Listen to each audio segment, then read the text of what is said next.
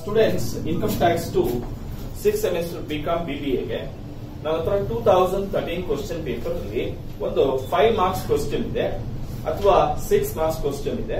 ಆ question ಓದ್ಬಿಡ್ತೀನಿ, first ನೋಡ್ಕೊಳ್ಳಿ. Shri Ganesh, age of 46 years, a businessman from Bangalore, wants you advice regarding the admissible or otherwise the following expenses and losses under the provisions of Income Tax Act 1961. See, ನಮಗೆ ಒಂದು 5 points ಕೊಟ್ಟಿದ್ದಾನೆ.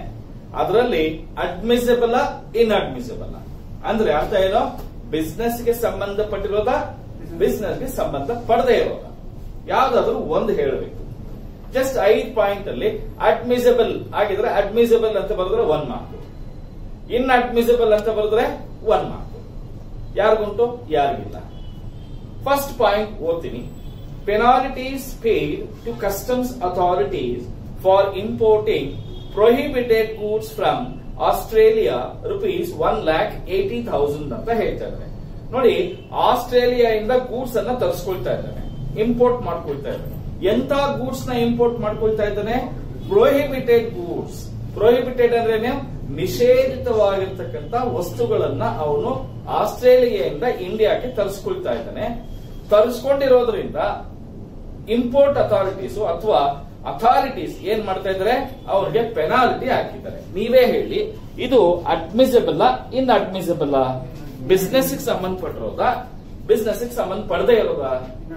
Inadmissible. ಯಾಕೆಂದ್ರೆ ನಾನು ಮುಂಚೆನೆ ಹೇಳಿದ್ದೀನಿ, any ಫೈನ್ಸ್ and ಪೆನಾಲಿಟೀಸ್ always inadmissible. ಹಾಗಾದ್ರೆ ಇಲ್ಲಿ first point ಅನ್ನ ನಾವು ಏನಂತ ಕರೀಬಹುದು? ಇನ್ಅಡ್ಮಿಸಿಬಲ್ ಅಂತ ಕರೀಬಹುದು. First point is inadmissible.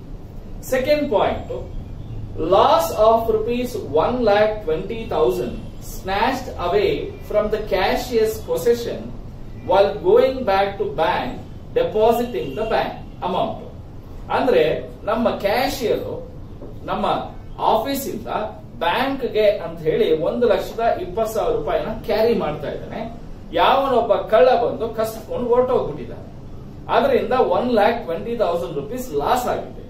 ನೀವೇ ಹೇಳಿ, ಇದು admissible inadmissible? Loss by theft ಏನಾಗುತ್ತೆ? Admissible inadmissible? It is admissible.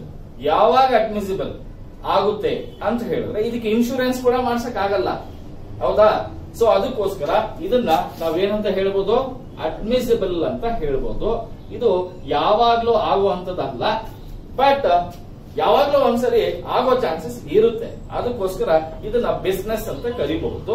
ಇದಕ್ಕೆ ಅವನು ಪೊಲೀಸ್ ಕಂಪ್ಲೇಂಟ್ ಕೊಟ್ಟಿದ್ದು, FIR ಫೈಲ್ ಮಾಡಿದ್ದು, ಆ ಲಾಸ್ ಆಗಿರೋದಕ್ಕೆ ಪ್ರೂಫ್ ಅನ್ನ ಸಬ್ಮಿಟ್ ಮಾಡಿರಬೇಕು ಇನ್ಕಮ್ ಟ್ಯಾಕ್ಸ್ ಡಿಪಾರ್ಟ್ಮೆಂಟ್. ಆವಾಗ ಮಾತ್ರನೇ ಅಡ್ಮಿಸಿಬಲ್ ಆಗುತ್ತೆ. Brokerage paid for rising A loan of 10 lakh rupees. ನೋಡಿ, 10 ಲಕ್ಷ ರೂಪಾಯಿ ಸಾಲ ತಗೊಳ್ಬೇಕು. ನಾವು ಒಬ್ಬ ಬ್ರೋಕರ್ ಮುಖಾಂತರ ಸಾಲ ತಗೊಂಡಿದೀವಿ, ಅದಕ್ಕೆ ಅವನಿಗೆ ಬ್ರೋಕರೇಜ್ ಅಮೌಂಟ್ ಕೊಟ್ಟಿದ್ದೀವಿ. ನೀವೇ ಹೇಳಿ, ಇದು admissible inadmissible? Admissible inadmissible? Admissible. ಯಾಕೆಂದ್ರೆ ಲೋನ್ ತಗೊಳ್ಬೇಕಾದ್ರೆ ಮಧ್ಯವರ್ತಿಗಳನ್ನ ನಾವು ಸಂಪರ್ಕ ಮಾಡ್ತೀವಿ. ಸೊ ಅದಕ್ಕೋಸ್ಕರ ಇದನ್ನ ಅಡ್ಮಿಸಿಬಲ್ ಅಂತ ಮಾಡಬಹುದು. Admissible. Next, commission of rupees 50,000 paid to secure A business order. Business order ಅನ್ನ ಪಡಿಬೇಕಾದ್ರೆ ನಾವು ಒಬ್ಬ ಮಿಡಲ್ ಮ್ಯಾನ್ ನ ಅಪಾಯಿಂಟ್ಮೆಂಟ್ ಮಾಡಿದೀವಿ. ನೋಡಪ್ಪ, ನೀನು ಬಿಸ್ನೆಸ್ ಆರ್ಡರ್ ತಂದು ಕೊಟ್ರೆ ನಿನ್ಗೆ ಇಷ್ಟು ಕಮಿಷನ್ ಕೊಡ್ತೀನಿ ಅಂತ ಹೇಳಿರ್ತೀನಿ. ಅದು ಬಿಸ್ನೆಸ್ ಅಲ್ವಾ? Admissible inadmissible? ಅಡ್ಮಿಸಿಬಲ್. ಸೊ ಹಾಗಾದ್ರೆ ಇದು ಕೂಡ ಅಡ್ಮಿಸಿಬಲ್ ಆಗುತ್ತೆ.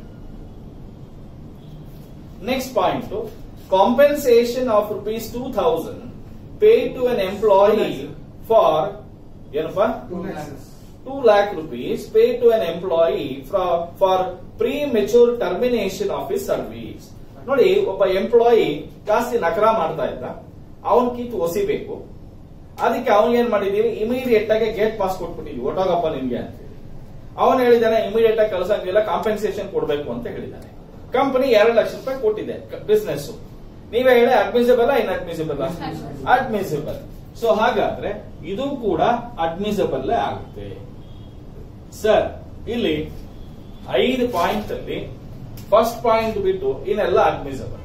ನಮ್ ಹುಡುಗರು ಇಂಟೆಲಿಜೆಂಟ್ ಹುಡುಗರು ಈ ತರ ಕ್ವಶನ್ ಏನ್ ಮಾಡ್ತಾರೆ ಅಂದ್ರೆ 2 ಸರಿ ಅಟೆಂಡ್ ಮಾಡ್ತಾರೆ. ಫಸ್ಟ್ ಟೈಮ್ ಅಟೆಂಡ್ ಮಾಡಿದಾಗ ಎಲ್ಲ ಇನ್ಅಡ್ಮಿಸಿಬಲ್ ಅಂತ ಬರೀತಾರೆ. 2ನೇ ಸಾರಿ ಬರೋದು ಎಲ್ಲ ಅಡ್ಮಿಸಿಬಲ್ ಅಂತ ಬರೀತಾರೆ. ನೀವು ಎಷ್ಟು ಸಾರಿ ಬರೋದು 10 ಸಾರಿನೂ ವ್ಯಾಲ್ಯೂ ಮಾಡಬೇಕು. ಯಾವ್ದು ಜಾಸ್ತಿ ಬಂದಿರುತ್ತೋ ಅದಕ್ಕೆ ಕೊಡ್ಬೇಕಾಗುತ್ತೆ. ಸೊ ಈ ತರ ಬರ್ದಿದ್ರೆ ಫಸ್ಟ್ ಅಟೆಂಪ್ಟ್ ಅಲ್ಲಿ ಅವನಿಗೆ 4 ಮಾರ್ಕ್ಸ್ ಬರುತ್ತೆ. ಇದೇ ತರ ಕರೆಕ್ಟ್ ಆಗಿ ಬರ್ದಿದ್ರೆ 5ಕ್ಕೆ 5 ಮಾರ್ಕ್ಸ್ ಬರುತ್ತೆ. ಅರ್ಥ ಆಯ್ತಾ?